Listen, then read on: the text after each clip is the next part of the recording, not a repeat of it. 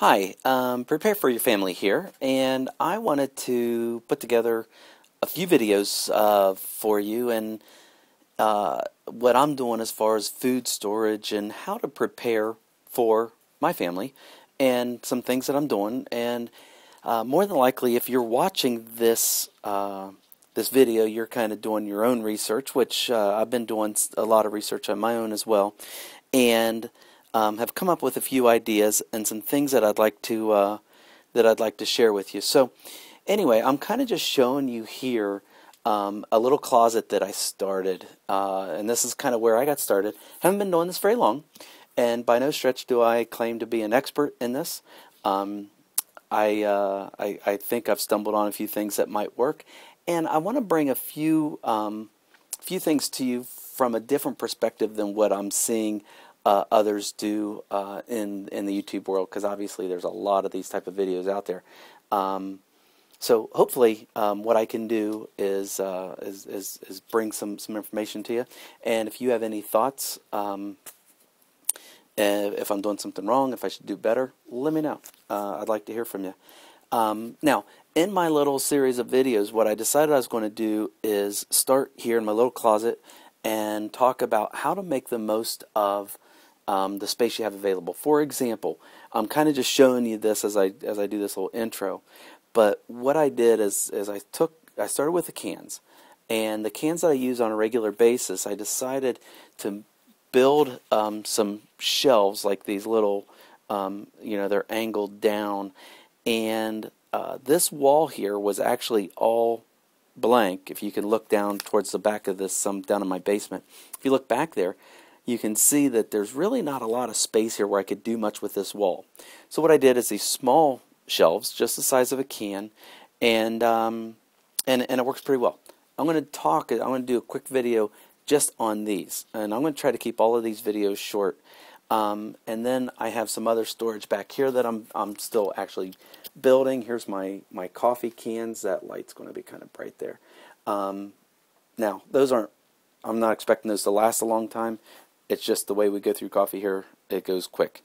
I have some water here, and actually I would like to know if anybody has an idea of how long bottles of water like this would last. I've read on the internet some different things. I'm just not sure. I actually thought I'll buy the better bottles, better brands rather than the cheap ones, thinking they may last longer. I have no idea. I want to do a video on the buckets. These are some buckets that I've started on. Those aren't done, but I have some ideas with that.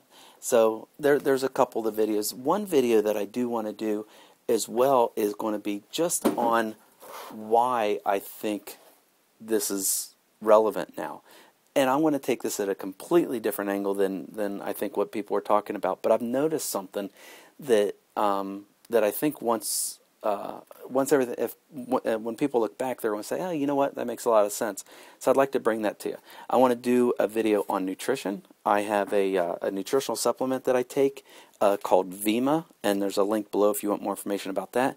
It also comes in a dry powder form that I think is perfect for long-term storage. Last thing I want to talk about here real quick is the type of foods that I'm storing. Like I started with the cans. You got 2 to 3 years, right, of storage with that. Well, I wanted something longer, and I wanted something more variety. So I found this online called eFoods Global.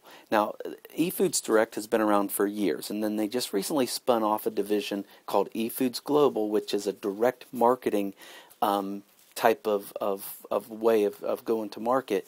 And the thing I like about eFoods is they have a good variety.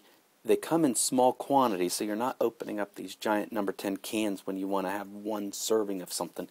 And you can buy small quantities, and it's pretty affordable. It's as low as 91 cents a serving. Now, I have a few down here that I'm going to try to show you. This is a cheesy chicken rice casserole. Comes in this pack. Here, I'll put it up there for you so you can take a look at that. There's soups, there's breakfast, there's breads, there's all kinds of different varieties. And actually, what they're doing, it's pretty impressive, is you can get 3 packs of this, which is a total of 12 servings, for free. You just pay shipping. Go to the link below. You take a tour. I think down and on the, if you click on that link on the left-hand side of the screen, it says, try 12, take tour now, or something to that effect. If you go through that tour, they're actually going to let you choose 3 different servings of that, what you'd like, soups or the main entree or whatever, and no obligation. It's pretty cool stuff. So anyway, I'm going to talk more about eFoods, and I will be back in touch soon. Take care.